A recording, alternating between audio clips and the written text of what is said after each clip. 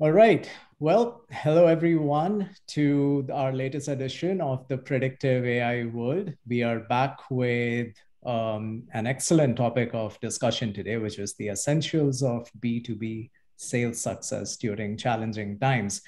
Times can't get more challenging than they have been and are now. I'm your host, Malay Upadhyay. I'm the Chief Customer Experience Officer at SalesChoice, and I'm joined, as always, by our CEO and founder, Dr. Cindy Gordon. Cindy? Thanks, Malay. Looking forward to our session and welcome Shannon and Greg. And I can see Candy in the audience, and I can't see all the other names, but welcome to today's session. Thank you. And I'll be bringing the audience in as they arrive. We have an excellent gaggle today, but to echo Cindy's terms, we are joined today by two excellent thought leaders who I'll be introducing in just a moment. But before that, what is the predictive AI world? Just for some context setting. We have held this forum for several years now to essentially incorporate and bring together voices that bring in decades of experience in the domain of AI and sales. And we've had numerous experts, executives who have lent their voices, shared their opinions in what is now a collection of extremely informative content that you can find at saleschoice.com/resources. I repeat, that saleschoice.com/resources. I invite all of you to go and check it out for a whole bunch of podcasts, video series, as well as webinars, besides case studies, blogs, and a lot of other pieces. Now, coming back to the here and now, if you move to the next slide, Cindy. As Cindy mentioned, Cindy and I are joined today by Greg Nutter, who is the best-selling author of P3 Selling, and I'll invite his voice in just a moment, and Shannon Hamilton, the head of sales, VP of sales at Blackberry Radar. Extremely accomplished individuals, and who better to talk about them than they themselves. So if you go to the next slide and start with Greg. Greg, welcome to our Predictive World Forum. Can we get a few words from you? Sure. Thanks, Malay. Pleasure to be here. I think I've been in the business of sales and sales management and consulting for over 25 years. I hate to date myself, but what has given me a really interesting perspective or different perspective around sales best practices is I've had the opportunity not only to be a chief revenue officer, managed almost 10 different sales teams, but I've also done a lot of sales training, sales development, sales coaching for both sellers as well as sales management. The other perspective I bring is I've worked with little small startups which have maybe $1 million in business, and I've worked with some of the big names you see on the screen there. So wide range of experience in both doing and coaching, as well as wide range of organizations that I've had the pleasure of working with. It's a pleasure to have you with us, Greg. Thank you for that. Moving on to the next one, we have Shannon Hamilton. Shannon, always a pleasure to talk to you, and so good to have you here with us. Let's hear from you now. Thank you, Malay. So nice to be here. Thank you for the invitation.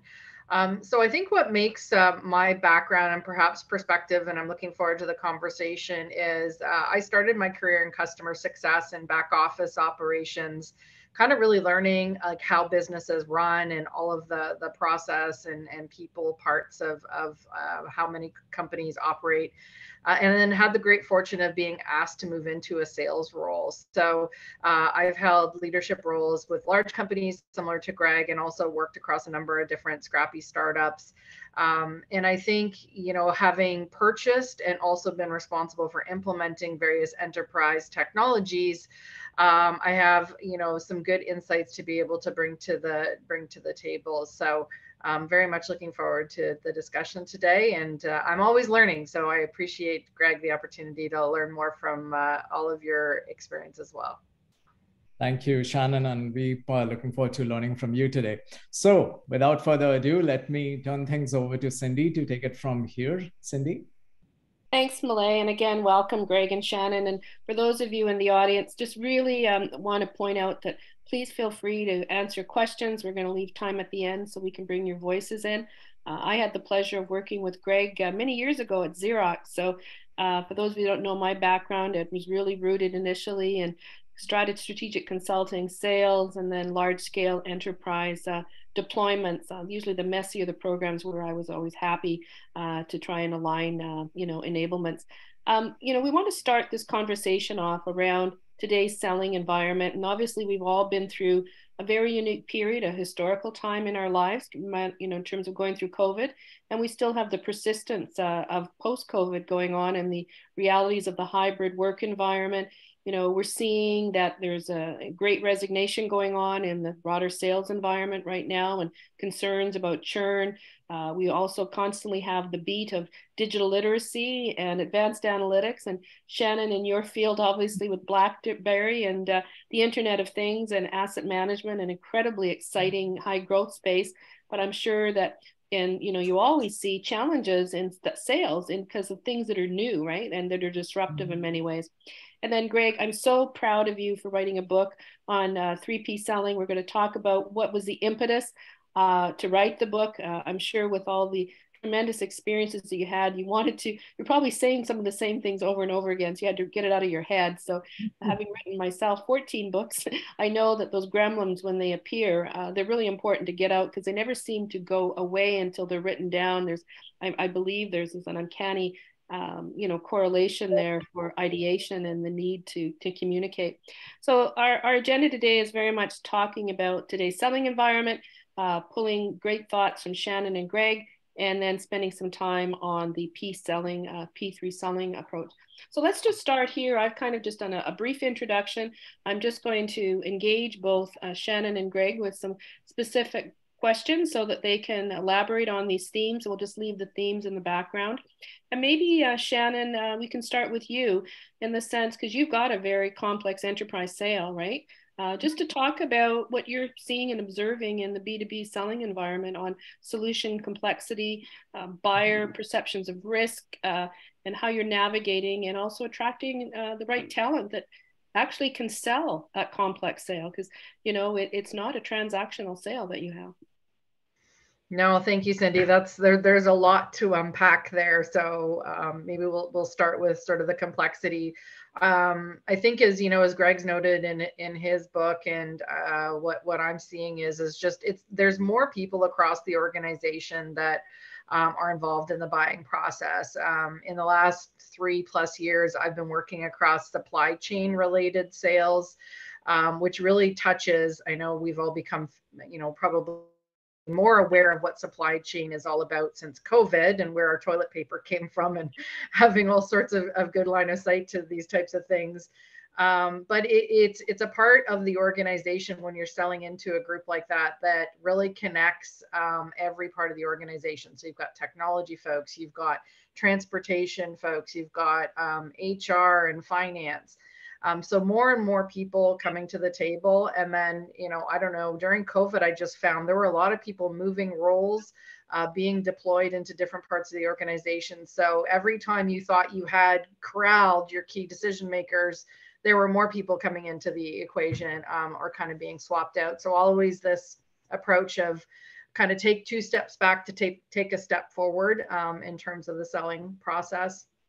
Greg, I don't know if you've seen that as well, but really being good at understanding the dynamics of all of the different people in the organization, their roles, what's important to them, what their problems might be, because, again, just using supply chain as the example, whether you're at the beginning of the process or the end of the process, the problems and what you're tasked with solving are likely quite different. So it requires an individual from a talent standpoint, Cindy, as you mentioned, to really be quite dynamic. I'm kind of somebody that promotes being fiercely curious, so that you're asking a lot of questions and not assuming what's important to folks, but how information gets used by those different groups is often very different. And the further and the more detailed you can kind of understand the information, why it's important, how it's going to solve problems, and link it back to, again, those priorities, It's a uniquely skilled individual, and being fiercely curious is something that I look for when I'm hiring, for sure. Thanks, Shannon. I love the term fearless curiosity for sales professionals. I think there's an opportunity for a new book there. So that might be a gremlin for you. It's a great phrase. Greg, what are you seeing in the marketplace, in your panoramic view? And I know you've got some experience over with clients in Asia, but anything you can elaborate or challenge in terms of what Shannon shared? No, I would agree with everything Shannon said. I mean, the starting point is that today's products have tons more features than they ever had before. And the value of those features is not always obvious. Why is this? I mean, Cindy, you're with your company heavily into artificial intelligence, AI. And there's AI and there's AI, So I was talking to a client recently who was looking at an AI solution, and it was like, well, we've used AI before. It didn't always meet our needs. Can you tailor it? And the answer is yes. And then it's the next, well, how do you tailor it? And what's involved in tailoring it? And so all of that little nuances, those nuances around a solution just make it so much complicated.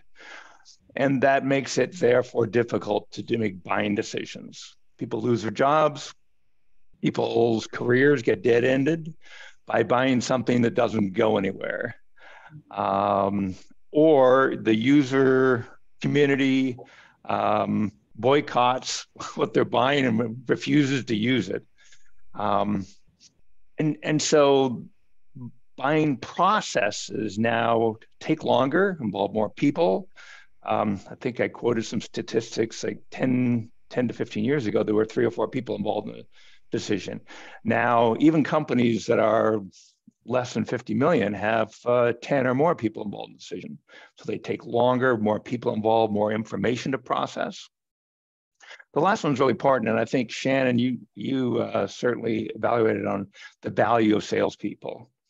In the old days, you brought a salesperson in because they gave you product information. They told you about your product. But you don't really need a salesperson today to do that. You can find out an awful lot about somebody's product by going on the web, by talking to user groups, to analysts, whether it's Gartner or someone else. You don't need a sales rep to give you much information, maybe a price, and even that you can find. I saw a lot of research where salespeople were being brought in later and later in a sales cycle because no one saw, or very few people saw, value in them up front in defining needs, or this relationship thing. And so salespeople need to do something different to be valued, to help the process rather than just being people who bring in product information. And that's a real challenge for sellers today. So, Greg, what do you think some of the solutions are, in Shannon, in terms of that dynamic? Is it that we have AI take over the whole front-end enablement process and we just bring the closers in? I just love some, thoughts that you might have. There's certainly been some research on the, the death of the B2B sales professional from a futuristic perspective. But in the meantime, we are where we are. And we have plans to make, right? And, Shannon, as I was listening to you, I was thinking about, yes, there's more and more iterations and cycles, but is there patience within the CROs in terms of, hitting that number, because we set our plans and, they're usually pretty aggressive. So thoughts on how we manage through that dynamic to get the right fit. Is it the challenger sale? Where you come in adding value and it's thinking outside the box? Is it being really more clever in how you approach the account? Just would love to hear some stories. I mean, I've got some of my own thoughts, but just to open it up for how do we solve the problem is the question. Or the opportunity. Well, maybe I'll jump in. So the challenger sale, which for those of you who aren't familiar with it, was a book written about 10 years ago. Excellent starting point. In fact, a lot of the ideas you'll see in my book start with the same idea of a challenger, which is to try to create awareness. So I look at 4 or 5 transformations that a seller needs to make today to be valuable. The first one is, moving from someone who talks about product to somebody who talks about problems. Moving from someone who tells to someone who asks, which is not just challenger sale. It goes all the way back to Neil Rackham's book on spin selling. Changing the role of the salesperson from someone who is the relationship manager to someone who's an expert on the buying process. Notice I didn't say selling process. I said buying process, to help guide a customer through step-by-step. What do they need to do? Who do they need to bring on? What do they need to consider to help making that buying process easier? The last part, I think, is thinking about selling more of as a process and less as an art form. It's there's a lot of science done around the fact that, or research done around the fact that salespeople who are very methodical, very structured, and it doesn't mean you have to be stiff and can't tell a joke or smile, but there is definitely a structured approach to selling today that's really required, rather than going in, taking someone for lunch, giving a price and hoping they buy. So those are the key transformations I see for sellers to start adding value to the buying process. Thanks, Greg. Shannon, what are your thoughts in terms of what Greg said, and anything else to add or challenge? Yeah, so I like to take, Cindy, and you said you've done some, and I know you have some strategic consulting, but I feel like the role of the sales professionals now is almost that of a consultant, right? We've got to ask a lot of questions. We've got to digest a lot of information. But I think, as we're going through that process, and we're maybe talking less about the product features because we're trying to get ingrained into the business, what I've seen can happen, and I've been a little bit around emerging technologies, in blockchain, and now I'm in IoT and leaning into artificial intelligence as well, as sometimes all of this inquiry and learning to try to understand what the problem is means that what we're selling is becoming less clear.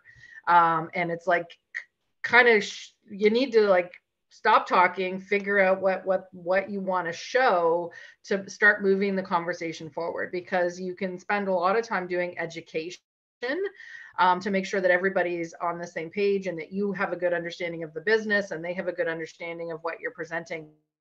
So for me, trying to move as quickly into the showing versus telling is super important. So I'm a big fan of, let's spin up, whether it's in the sandbox or in a test scenario, let's show what the information, the solution looks like, because what better way for a company to kind of get excited about the buy-in and what's possible is to see their own information in the solution that's being presented. So for me, it's right now it's asset management, and people aren't curious about where their assets are, but they might be curious around how they could improve other parts of their business. So let me show you.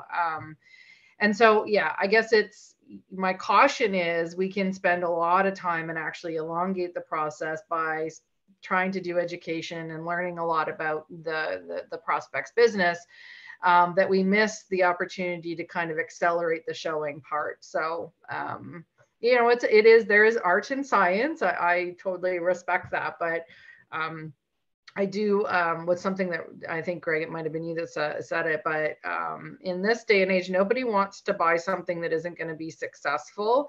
There's too much at risk. People have been very much focused on what I say, keeping the lights on, run the business type activities. So how do you de-risk that? Well, show it to them, make it as real as possible so that, they can hopefully become less worried in the process, and you can move forward faster.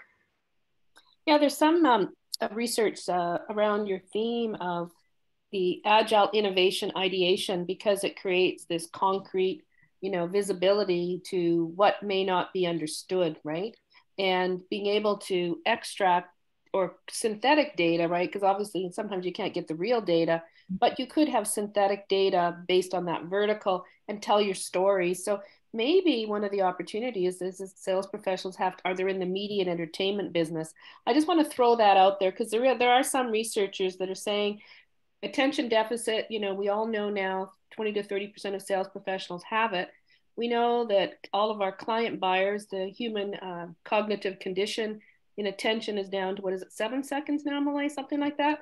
So you got to get them and you got to hook them in, but it's not the lunch that Greg's thought. So any thoughts on, as you're going through your recruiting, on the storytelling and the entertaining side, and what are your thoughts on that? You know, we're seeing people send videos, right, all over the place now, out, right, little clips, trying to catch your attention in new ways. You know, whether people listen to the videos, I haven't been following that research, but thoughts on how to catch them.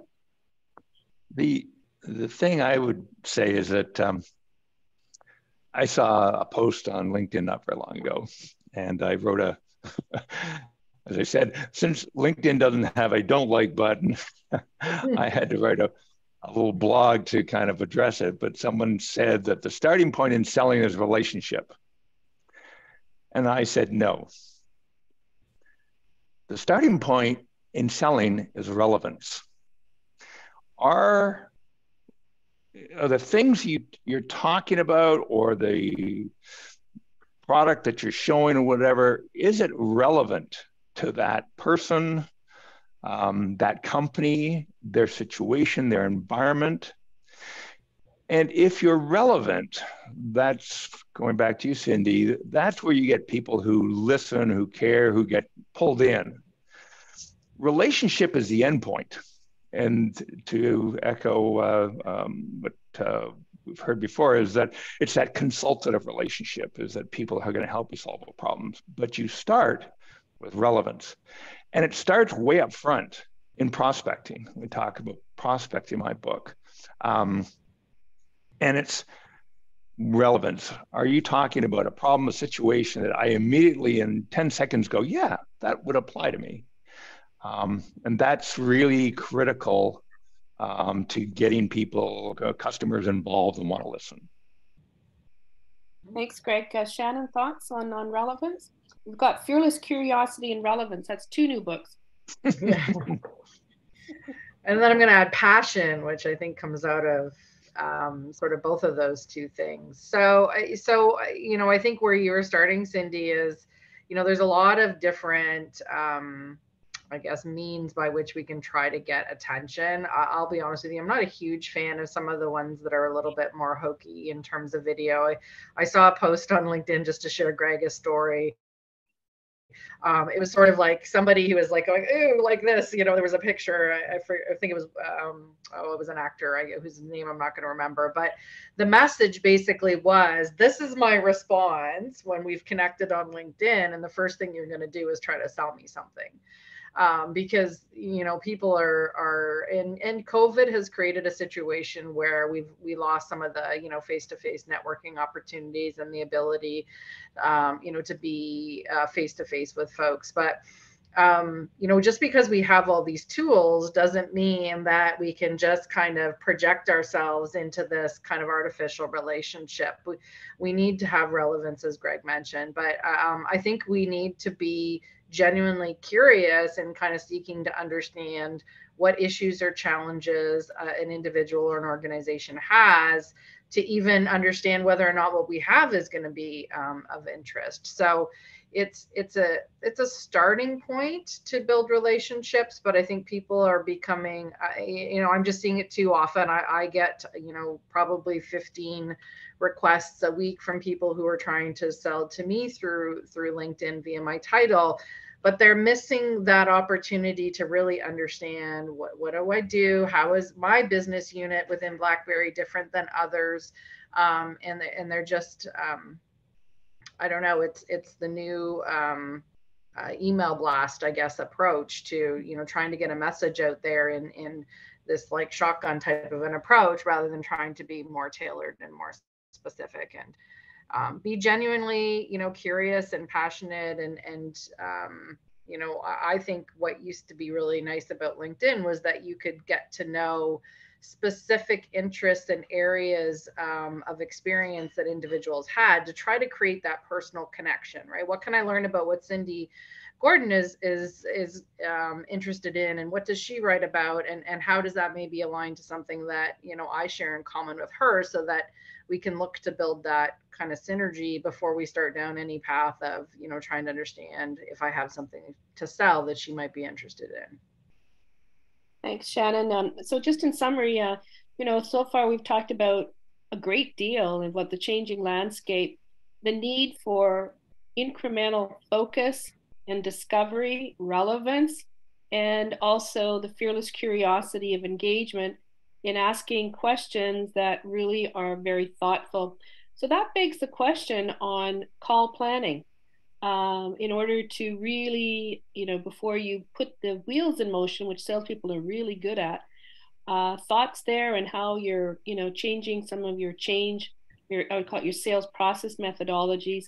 I remember, you know, Greg, when we were at Xerox, you know, we would have these account reviews for call discoveries, all the questions you're going to ask, all the stakeholders before you would actually get there. And yet when I go into a lot of enterprise accounts, the pressure and the time to do that is it's not as focused as maybe it could be. So I'd love your thoughts on call planning and discovery, because it does take some time. Mm-hmm.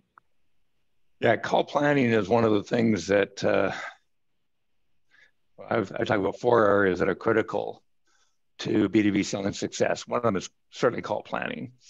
And my experience is that a call plan follows the same steps in the same order on every call. The difference is, what are you trying to achieve in that call? It could be a discovery call. It could be a presentation call. It could be, but the kinds of things that you're going to do are identical, the steps and the stages. But a lot of times without call planning, we get in there, to use the old phrase, we let the fur fly and quickly get into talking about product and pricing. And then before we know it, we're out of time, and we didn't learn anything about the customer's environment and what they really care about and who else is involved in the decision process. And we walk out the door feeling really good, and we got nothing. And so the next time I send an email and somebody starts ghosting me, or phone calls up and they ghost me, it's like, I don't know why, and I got nothing. I've got no hook to go back into. So I'm a big advocate of good call planning. It doesn't need to be onerous. If it's a simple call, you can do it in 5 minutes on the back of a napkin. If it's a complex call, it probably should take half an hour or so and have a few people involved. But to go in and just wing it is just risky. Thanks, Greg. Shannon, how are you approaching your complex cycles? Anything you can share in terms of operating process or lessons learned? Yeah, I sort of, I almost feel, and Greg, you might have a thought on this, is it's almost like for every 1 hour you're going to spend with a prospect, you need 2 to 3 hours of kind of prep time behind the scenes in order to make the most out of that time. With my team that I have right now, by the time we've nailed all the schedules down for 3 or 4 key decision makers, like our ability to reschedule or get more time with them, it's really hard, and it can delay things even more.